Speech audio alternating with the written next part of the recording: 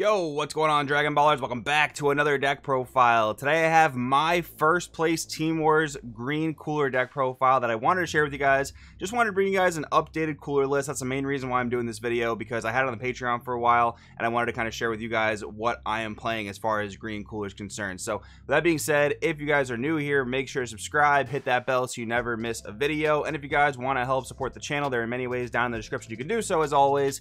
But today, guys, if you want to buy any of the cards you see in today's video, or any trading cards for that matter, use my link to TCG Play. It really does help me out a lot, and I really do appreciate it. Anyways, let's get into the video. So again, this is for the Team War event in Philly. My team and I, my teammate Danny and Mike, ended up taking first place.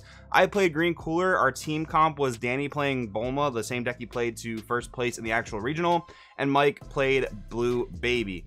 So why did I pick cooler? Well, I think cooler is actually a really good deck, and I was talking about that a lot in the Patreon articles leading up, which I actually did 2 different deck profiles on the Patreon itself. But yeah, I think cooler is a very good deck. My personal gripe with it, though, is that I don't want to take it into a main event where sideboard is a thing, whether that's sideboard best of 1 or best of 3, because I personally don't want to deal with being debored all day, or other anti-hand control cards that like green and yellow have, for example.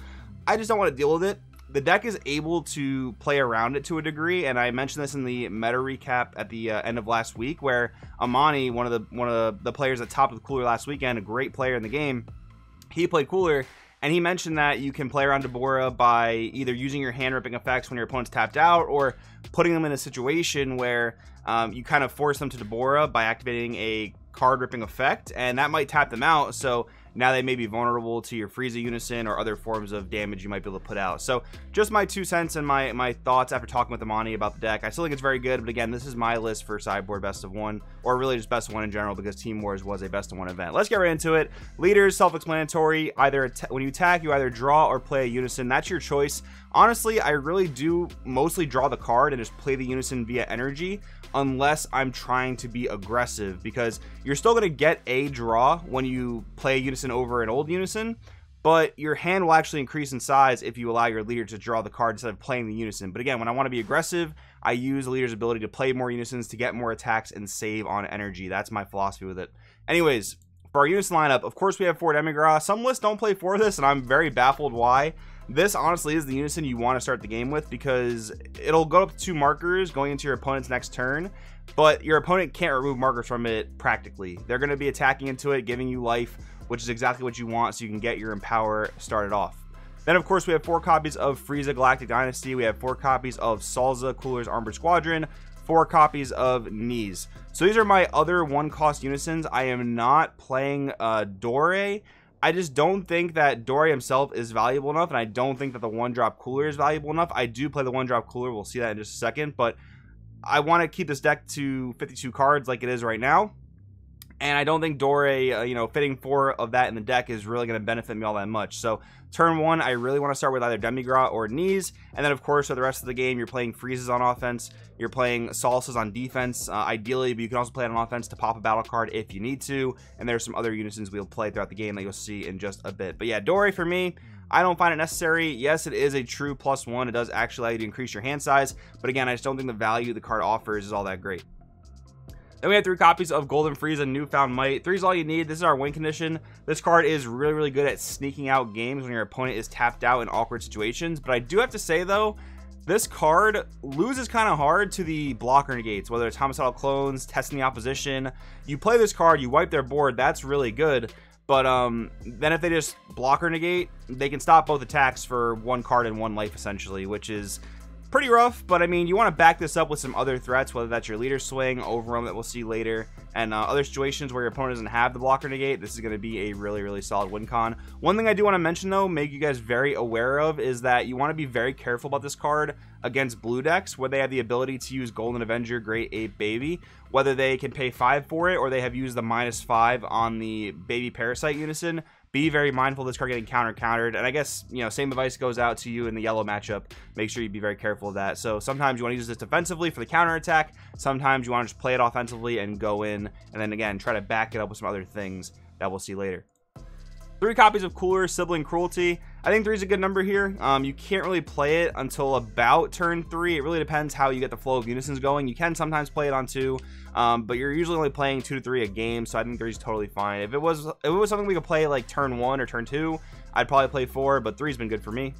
3 Cooler, Mightiest Sibling in Space. Used to be a 4 of because theoretically it's a good turn 1 play, but honestly I really just want Demigrat on 1. Cooler on 1 actually does kind of set you back a bit, and it's nice that it becomes a 15k attacker most of the time, but it just falls prey to so many random counterplays like Videl counterplay, Yamcha counterplay. So many random things just like pop it because it's a 1-drop without protection. So I think 3 is totally fine. I have not missed it at 3. I've not missed the 4th copy.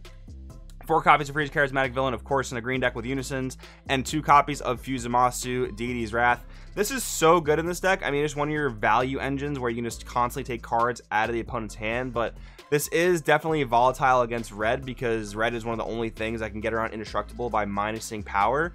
So you do want to be very cognizant of that, but against every other matchup, this card is absolutely incredible. Even yellow, like, yes, yellow can use Vegeta's Final Flash to negate its skills and remove it, but you're still making them jump through that hoop to do that. So I would play this in just about any matchup that isn't red, to be honest. 4 copies of Dormant, I think it's fine. I mean, 3 is okay too, I guess. This format's not ultra aggressive, but you do want to make sure you have it when you need it, so I would just go with 4. 4 copies of Defending Father Paragus. Luckily, there's no like necessary super combo for this deck that isn't Paragus. Paragus is the best green super combo, and you can just ditch all the dead cards in your hand that you don't need, like extra copies of Dormant. Typically, extra Unisons are not dead because our leader can combo them on himself or on our Unison attacks, so that's pretty good. But yeah, sometimes you'll have some extra cards in your hand, and Paragus can filter those out pretty nicely. 1 copy of Champa just for that game-ending pressure. I'm a big fan of 1 Champa. Some people will play 2 because I think it's more consistent. I mean, they're right, it is more consistent, but I just like 1. If I see it, cool. I don't want to see it too early because this is a green deck, and I don't really want to have to like warp it with Paragus or pitch it with something else. I want to be able to just use it at the end of the game to go for that last swing. And that's kind of what I was talking about before, where your opponent can use a blocker negate to stop Golden Frieza Newfound Might. If you swing that twice, you exhaust their blocker negate. Now you have your leader swing, maybe they're at 2 life, drop the Champa, dump, you're going to be in pretty good shape. 1 copy of Majin Buu, Kibito Kai Absorbed. In my opinion, this is the best SCR to play with this deck. Other ones do work though. Of course, you can play Invader's Vow, you can play Heroine's Lineage if you're on a budget, you can play the counter Majin Buu. Remember though, it doesn't work on your leader, but still pretty decent with other attackers in the deck. But I think this card's so good because there's so many powerful Unisons in this format. So you'll use this during your opponent's turn, stop all their battle cards from attacking, and then you'll sacrifice your own Unison, which will allow your leader to draw a card, and you'll steal their Unison, interrupting their game plan. Like using this against a Blue Buu Unison, I actually use this against a Machikabura Unison in teams. That was super value. I then -4'd the Machikabura to steal their 9-drop Sin. That was so good. Against GT, I also used it against GT. This was very good against GT because once you take their Unison and they don't have another copy to play, and they don't have one in their drop area to replay because you took it to your board, you really put them in a bad spot. So I think this SCR is so good for this deck. 2 copies of Dodoria. This one I want to talk about a fair bit. This is a counterplay that requires you to have a Unison in play to stop the play of a 2 or less. This is very good. There are so many good floodgates as hits. Oceanus, Robotic Riposte, the red pan in the GT deck. This hits so many good things. But honestly, I wish this had been Focus Breakthrough, because while this is a battle card and Focus Breakthrough is an extra card, you're going to always be at 4 life whenever you want because your leader self-awakens, and Focus Breakthrough hitting 3 or less is very relevant. I actually had some trouble against the SS3 reboot deck that I played against in teams because I couldn't do anything to his Gohan Baby's minions. I couldn't do anything to stop those from entering play and floodgating me out. That was my only loss in teams. Luckily, my teammates won their other 2 games and kind of carried me there. But yeah, that was a problem. So I would probably swap Dodoria out for Focus Breakthrough. Just want to let you guys know about that minor change. 2 Homicidal Clones. I know 2 is very weird. I honestly just can't find the space in the deck for any more. I would like to play a 3rd.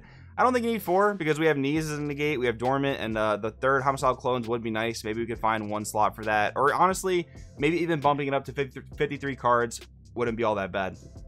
1 Goku Spirit Bomb Unleashed. Okay, so as we get through the rest of this, you're going to see a lot of 1-ofs. This card can be clutch in key situations. It's kind of like another copy of Champa where you just play it to the board. You just Spirit Boost a ton of markers off. Like if you have a 5 marker knees, this thing is going to be absolutely huge going in for double strike. Of course, it's a battle card, susceptible to counterplay, so you want to be mindful of that. But there were a fair amount of games where I've been able to kill people with this card. It's so good. Real quick, guys, moving over to the other side of the screen because I noticed I was actually blocking some cards. We'll get through the rest of the profile though. So we have 2 copies of Vados pre-fight preparation. So I do want to mention that I'm not playing the Whis counterpart to this card that a lot of lists play.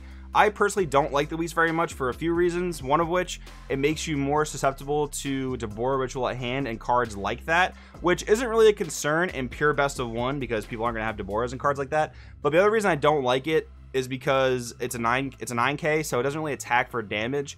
And Vados has that same problem, but one problem with this deck is that you do actually struggle a bit with like quick spot removal when you need it.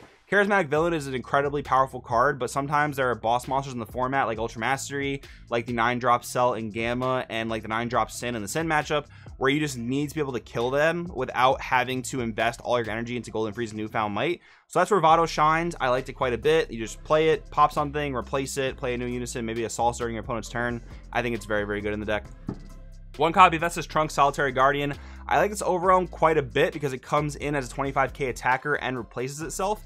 I typically wait to play this card till after I know I'm done playing cooler Sibling Cruelties, because this is like the only card in our deck that has like a drop area requirement, right? But I like Trunks a lot because again, it's 25k, it's a big attacker on its own, and when we have a lot of Unisons in our hand, we can't always combo high on battle card attacks because our leader only lets us combo Unisons on his own attacks or our Unison attacks. So the fact this guy comes in as a big attacker, I do very much like. Then we have 1 copy of Gohan Hidden Might, 1 copy of Vegeta Resolute Agent of Destruction, and 1 copy of Koitsukai. So these are just some texts that I wanted to play in pure best of 1.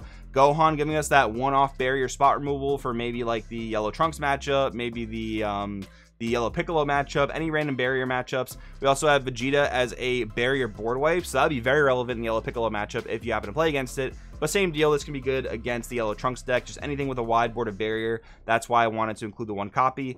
And the 1 Koitsukai, the reason I played the 1 Koitsukai was going back to the Dodoria thing. I knew that I would have a bit of a hard time against decks that played higher cost Floodgates. So I did want to have the 1 Koitsukai, and it was kind of clutch for me, especially in testing this deck. It was pretty good. So this is my 52 card list, guys. Anyways, this is the first playlist I played for teams. If you have any questions, feel free to drop them down below. Thank you guys for watching, and I'll see you guys in the next video.